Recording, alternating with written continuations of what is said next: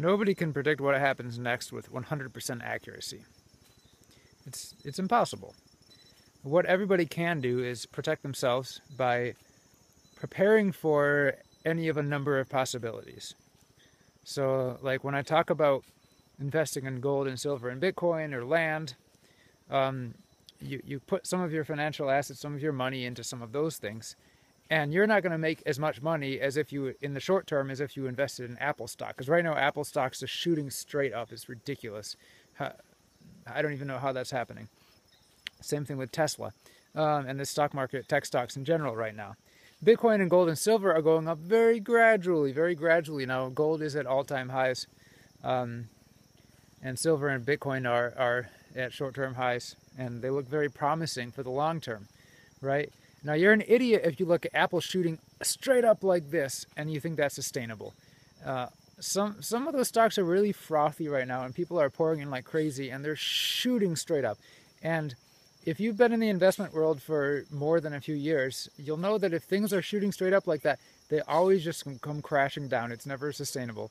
There are some very, very, very few cases of S-curves, so something shoots up and stays up, but it's not going to happen. What are some other things going on in the world? Mandatory mask laws, mandatory vaccinations. Look, it doesn't matter that there's scientific studies that say that cloth masks actually increase the chance of infection with COVID-19. It doesn't matter that the vast majority of peer-reviewed science is on our side. It doesn't matter. Politicians are going to keep making stupid laws, and they've all seen Tropic Thunder, so they must know that they're going full retard, and they must have a reason for it. Because if you're a politician, you don't go full retard without realizing that that's what you're doing and have some sort of reason. These people aren't stupid. They might just be totally out of control. They might have printed $10 trillion out of thin air this year because they just don't know what else to do. I guess that's a reason for going full retard, is being really desperate. Who knows? What's going to happen with mandatory vaccinations? They're gonna do it. They're making the flu vaccine mandatory in California. They made vaccinations totally mandatory for all school children in Massachusetts with no exemptions, and they're doing a lot of stuff. If you go out on the street in Melbourne when it's not your shopping day without your mask on, you'll get violently attacked by the police. They're going to keep going at this for a little while. Maybe they didn't expect the amount of resistance they would get, but it doesn't really matter. Enough people support what's going on that they're just going to keep doing it for a while. So get your assets someplace safe. Get yourself someplace safe.